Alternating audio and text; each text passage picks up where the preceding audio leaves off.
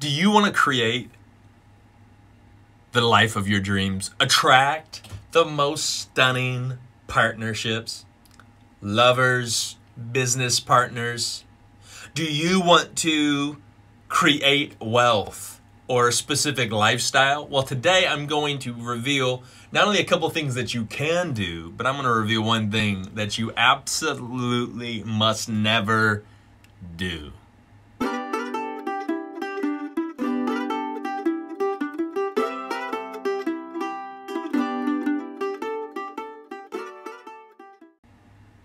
So you see, to understand, the number one mistake that people make when it comes to trying to attract things to their life is that they're vibrating at the wrong frequency. They're wanting to attract wealth, but they're doing it from a lack mentality. You will never attract wealth as long as your mentality or the frequency you're vibrating at is poverty. If you're vibrating at the level of poverty, you will not attract wealth to your life. I'm not saying, listen, a blind squirrel finds a nut every once in a while. People hit the lotto or things like that. That sort of thing occasionally happens. I'm not talking about that. I'm talking about really creating something. I'm not talking about going and putting $1 in and getting a ticket and scratching something off and you fucking win the lotto. And the vast majority of the time when people do that, because of their poverty mentality, that money is gone like that. So I'm talking about how to create something sustainable here, not just create some sort of temporary luck. I'm talking about creating something sustainable. In other words, if you want to attract a life partner, and I talked about the law of magnetism here, you need to check that video out if you haven't already watched it, but you want to attract a partner who is loving and sweet and kind and generous, and then you must first be loving, sweet, kind, and generous. That doesn't mean you're pretending to be. That doesn't mean you go out to the bar that night and you're like, I'm going to really put on a front and be loving, kind, and generous. And then you meet this lady and you guys have fun for about 10 minutes. And then all of a sudden she realizes you ain't actually fucking kind and fun and generous. You're actually kind of depressed and stingy. And you have to become what you want to attract. You have to become it. You have to vibrate at that physically vibrate at that frequency.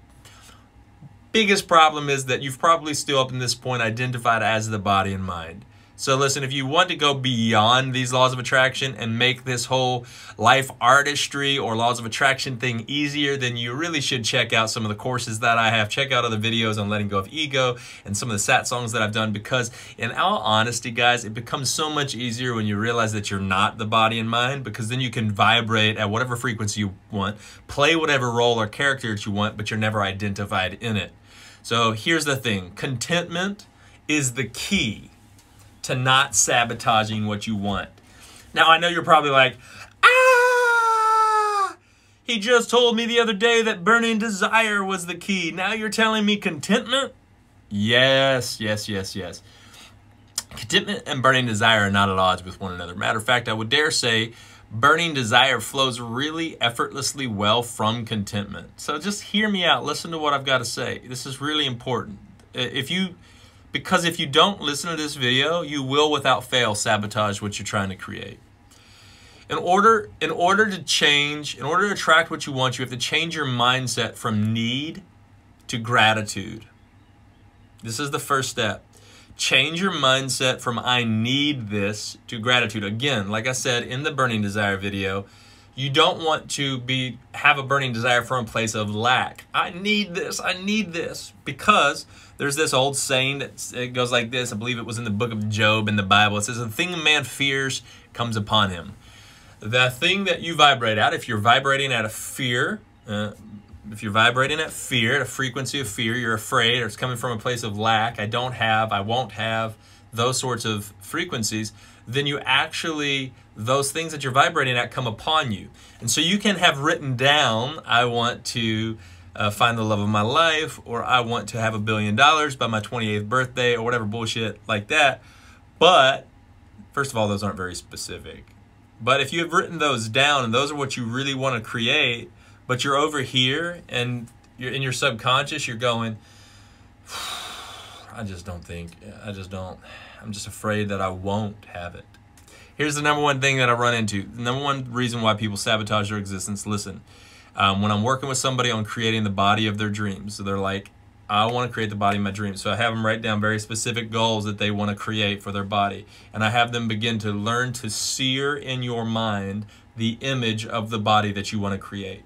And so a couple steps that you can do is you take a picture, put it on the background of your phone, staple it somewhere, put it on your computer, place it on your devices. You're trying to sear in your imagination, in your mind, the image of what you want your body to look like.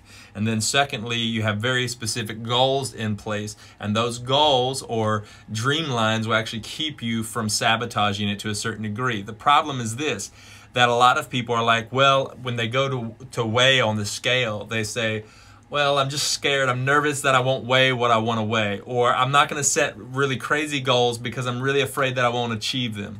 This is paradoxical intent. In other words, what you're actually doing is you're sabotaging yourself with that doubt, with that fear. The thing you fear will come upon you. You must overcome the fear. So, you must change. The number one way, the easiest way to do this is you change your mindset from need to gratitude. You don't need to weigh 115 pounds. Instead of needing to weigh that, start practicing gratitude. Start finding things to be thankful for. So I want you right now, step number 2, write down 3 things that you're thankful for. Right now, write down. Go ahead, pause the video. What are you waiting for? Pause the video, write down 3 things you're thankful for. All right, you got it? Okay. Are these 3 things already within your possession? Odds are, matter of fact, I'm almost 100% sure that the 3 things that you wrote down are already in your possession. I'm thankful for my family. I'm thankful for my health. I'm thankful. These are things that are already in your possession. But when I'm talking about practicing gratitude, what I'm actually talking about is practicing being thankful for what's already yours in your imagination. Yes, this is the key. This is the key.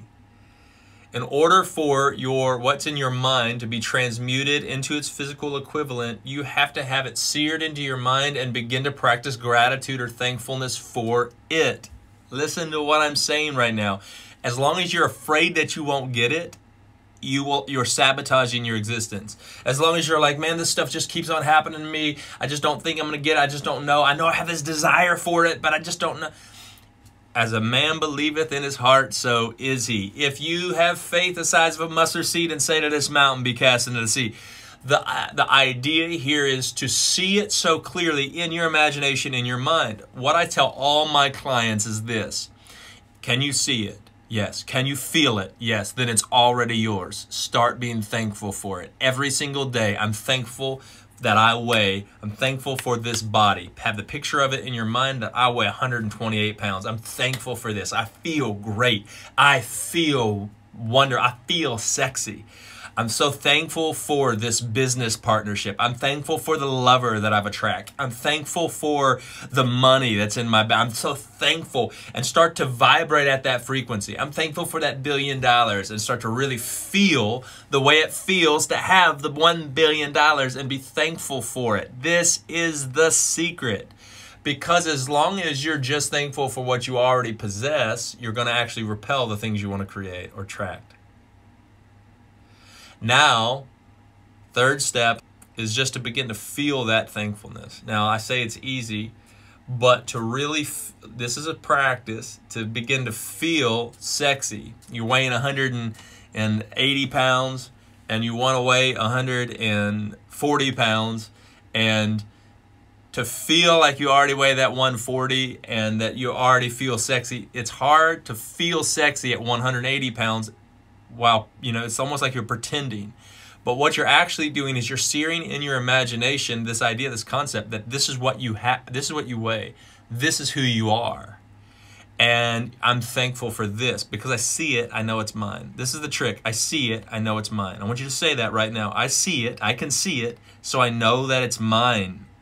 I can feel it, so I know that it's mine. I'm thankful that I weigh 140 pounds. Say it. I'm thankful that I have whatever your specific goal was. I'm thankful for this. I have this. It's within my possession right now. And this is the key. This is absolutely the key. Don't get caught in fear and doubt. And the number one way, the best way to make sure that you don't become afraid, start to doubt, and sabotage what you want to create is to practice the art of gratitude inside of your imagination. Just because these thoughts have not yet transmuted into their physical equivalent does not mean they're not yours. If they're in your mind and you can see them clearly, they are already yours. I love you so much, man. I hope you have an absolutely beautiful day. I know you will, because you're amazing. Listen, if you haven't already subscribed, please do so. Click the bell for notifications, and be sure to drop comments, questions below. Like the video, share it with your friends. I hope to talk to you soon, guys. Be on the lookout for the next video. Peace.